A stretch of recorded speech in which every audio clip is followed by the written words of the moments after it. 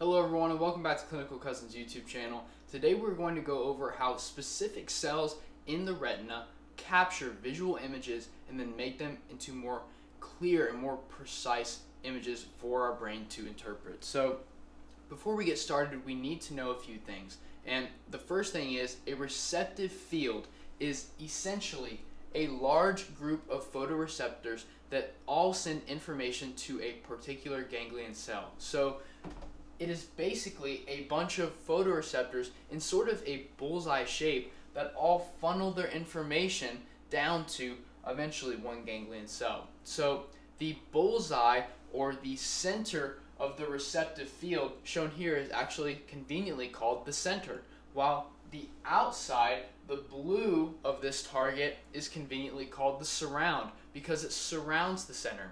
So in our receptive field, we have a center and a surround. Now, in our previous videos, we talked about how there were other cells that reside in the inner nuclear layer of the retina. And these cells are called bipolar cells, horizontal cells, and amacrine cells. So if you have to remember it, remember BA, BHA, BHA, BHA, or BAH, if you please. So if we recall that some of our bipolar cells are usually excitatory when activated, and that other bipolar cells are usually inhibitory when activated, then we can start to develop the concept of on and off centers. So what do we mean by on and off centers? Well, on and off centers are like little pieces of information that help us detect exactly where light is and where light isn't. So basically, imagine a big rod photoreceptor that is sticking out in the retina. So let's imagine that this rod is completely in the dark. There are no photons of light to be found. This means that our photoreceptor rod cell, remember I've just taken one of these and I've put it down here. This means that our photoreceptor rod cell is going to be depolarized by our dark sodium channels, just like we talked about. Remember, don't get it twisted. When a photoreceptor is in the dark, it's actually depolarized, releasing neurotransmitters. When it's in the light, it is actually hyperpolarized and not releasing neurotransmitters. So that's a common misconception. That's what people get confused on, so don't get it twisted. So the rod photoreceptor will continue to release glutamate because it's in the dark onto our two types of bipolar cells. So when the glutamate is showered on these two types of bipolar cells, the off center bipolar cell will actually become activated and will tell the ganglion cell down here that this particular rod is in the dark. That is what it is whispering to the ganglion cell. Now, if we happen to shine some light onto this rod, we know that it is going to become hyperpolarized, and the photoreceptor, you can see, it kind of goes to sleep. It is not going to release glutamate.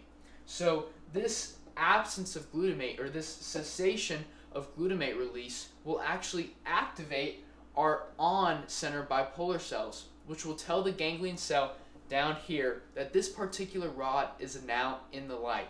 This bipolar cell is saying, hey, this particular photoreceptor is in the light. Now, there's something very interesting that happens that we talked about in our previous video shortly or briefly, that there are horizontal cells that also influence our photoreceptors. So these horizontal cells are like little amplifiers, and they make the information that the ganglion cell receives just a little bit more precise. So let's take our example of the rod photoreceptor that is in the light. It will become hyperpolarized. We already know this. Photoreceptors in the light become hyperpolarized, and we know that this photoreceptor is going to go to sleep and it's not going to release glutamate. You can see there's no glutamate release here. Well, we see here that this photoreceptor is connected to a horizontal cell. Now, this photoreceptor here is what is going to activate our horizontal cell, and this one happens to be in the dark. So we know that cells in the dark are actually depolarized and they release glutamate. So this glutamate activates the horizontal cell, and here is the catch. Here's the one thing you need to know about horizontal cells, is that they are inhibitory. So this means that when our horizontal cell is activated by the photoreceptor in the dark that's releasing glutamate, the horizontal cell will release its own neurotransmitter called glycine. And if we remember from our previous videos, glycine is an inhibitory neurotransmitter. So this horizontal cell will release its inhibitory neurotransmitter onto the photoreceptor in the light, and this will cause a further restriction of glutamate release. So simply put, the horizontal cells help to augment or make more severe or more precise the effects of the photoreceptor. So, for example, if our photoreceptor is in the dark, it will release glutamate, and the horizontal cell in the light will not do anything to stop it. So essentially, the floodgates are open, and there's nothing that the horizontal cell is doing to stop it. Now, conversely, or on the other hand, if our photoreceptor is in the light, it will not release as much glutamate. We already know this.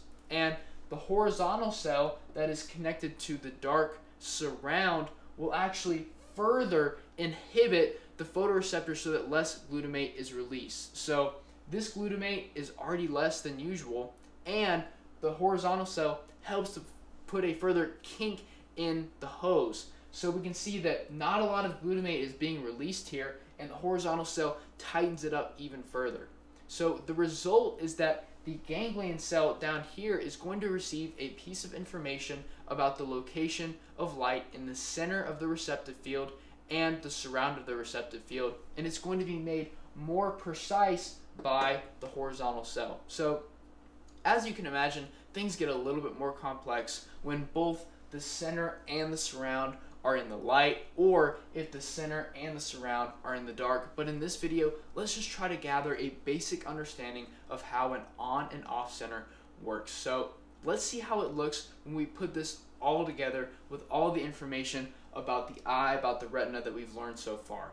So let's say that we have a tiny flashlight and we are shining it in the center of this receptive field. And this means, because it's such a tiny flashlight, that there's a dark surround. So we're talking about this. I'm shining a flashlight in the center, but the surround is dark. Flashlight in the center, but the surround is dark. So because light is shining on the photoreceptors in the center, we know that they are going to become hyperpolarized. We know that this means that they're going to release less glutamate on our bipolar cells. So the on-center bipolar cell is activated when it doesn't have glutamate, and it's going to start sending messages to the ganglion cell, shown here in pink, that says, hey, it's bright right here. Now, at the same time, the photoreceptors in the surround, in the dark surround, are going to become depolarized. So this means that these photoreceptors are going to release more glutamate onto our bipolar and our horizontal cells. So we know that the off-center bipolar cells are activated by glutamate, as shown here. So basically what these bipolar cells are saying to the ganglion cell is, hey, we are in the dark. So we must not forget about our essential, our augmenters, our horizontal cells. So the horizontal cells are connected, in this case, to the surround. And we know that the surround is dark. So because we know that the photoreceptors are in the dark, they're depolarized. I can't stress this enough. The photoreceptors are dark, so they're depolarized. This means that they're releasing glutamate. Well, this glutamate activated our horizontal cell, which we know is inhibitory. So we know that our inhibitory horizontal cell is going to release glycine, which is the inhibitory neurotransmitter, onto our photoreceptor right here. It's going to have less glutamate release. This horizontal cell is going to inhibit this cell, so even less glutamate release is going to occur. So what is the end result? Well, we know that the light in the center has made this particular photoreceptor hyperpolarized. So it is asleep, it's not doing anything, it's not releasing glutamate. And this has activated our on-bipolar cells, which communicate with our ganglion cell that, hey, this field is bright right here.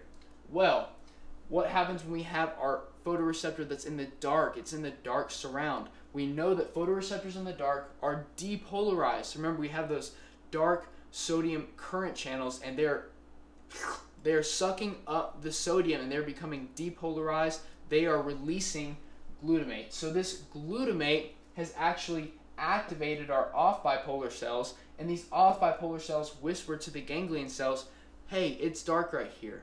And then lastly, to sort of enhance the message, to make it more precise, we know that the horizontal cell in this circumstance has been activated by glutamate, and it has released its inhibitory neurotransmitter onto our photoreceptor that is in the light. So this cell was already not releasing a lot of glutamate. This glycine that's released by the horizontal cell has just made that even more impossible. So really, there's probably next to no glutamate that is being released because of the effects of the horizontal cell. So what is the end result? Well, our ganglion cells down here, they've received pieces of very precise information about exactly where the light is in the center and where it isn't in the surround. And what are they going to do? Well, they're going to use their axons. They're going to be bundled together in the optic nerve, and that is going to be transmitted through our brain, and that's what we're going to be talking about in the next video. So I hope that you guys understand just a little bit more about on and off centers and all this cascade of actions that happens when we have light and dark in our receptive fields. And always, thank you for taking the time to learn with this today, and remember to like and subscribe for more content.